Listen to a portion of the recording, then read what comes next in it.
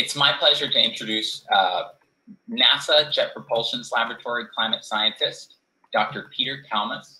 He's a former Bernie 2020 surrogate. He got his PhD in physics from Columbia University and received NASA's Early Career Public Achievement Medal. A very accomplished climate scientist who is here to tell us about why we need a People's Party. He speaks, of course, as all speakers, on his own behalf. Peter, it's great to have you. Thanks, Nick. So, yeah, I'm a scientist, a climate scientist. I'm also a human. I'm a father, a citizen, and I am terrified of what I'm seeing coming down, what's here right now and what's coming in the future with climate breakdown and ecological breakdown. We're all feeling it right now. We're feeling the wildfires in the West. We're feeling the hurricanes hammering the Southeast. We're feeling the floods in the Midwest. We have climate migrants on the rise. We have ice sheets melting. We have ocean circulations that we count on for our weather shutting down. We have threats to our food system and our water system.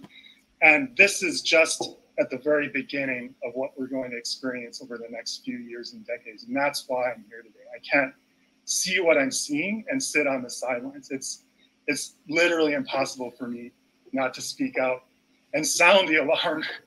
You know, some people might call me an alarmist, but I don't think I am, because I think the alarm is absolutely, completely justified by the mountain of scientific evidence.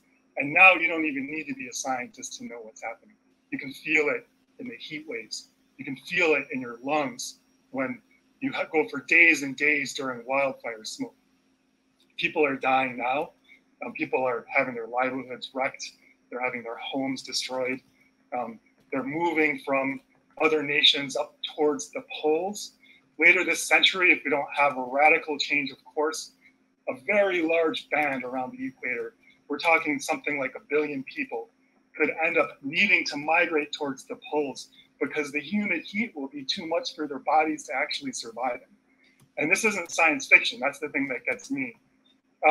It's not the new normal. We're on an escalator, basically, toward getting worse. It's going to stay getting worse and worse until we have massive, rapid, radical systems change. To do that, we need policies. We basically need policies that would destroy the fossil fuel industry. Because we're not talking about just reducing it a little bit. We're not talking about a 10% reduction in the fossil fuels that we burn and the greenhouse gas emissions that we emit every year.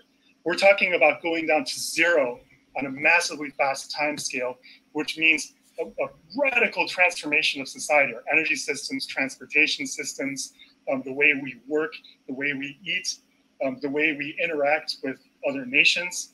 It's radical. Where the time for incremental change is completely over.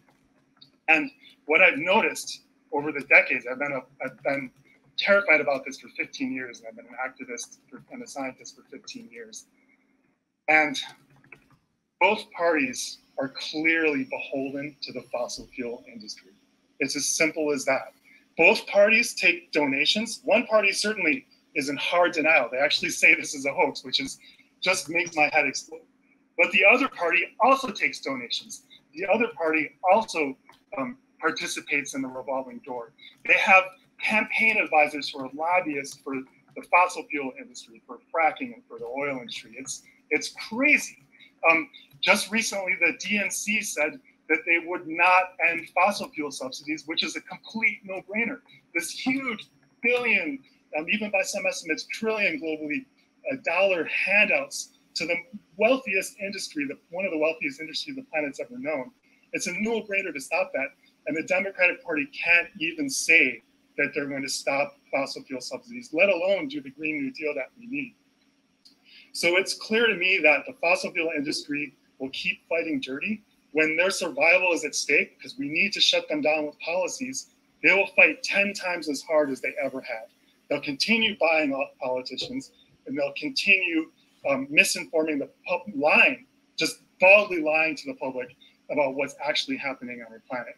So we need a party, we need a political system that is not beholden to them, that is independent, that doesn't take corporate money and does what the people want and does what the planet needs and not what the corporations want.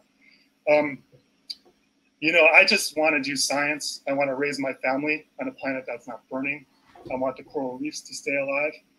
I want policies that end this nightmare of global heating and climate and ecological breakdown. This is a task of cosmic importance. The decisions we make in the next few years will affect humanity and our planet for thousands and even in some ways for millions of years. Thank you.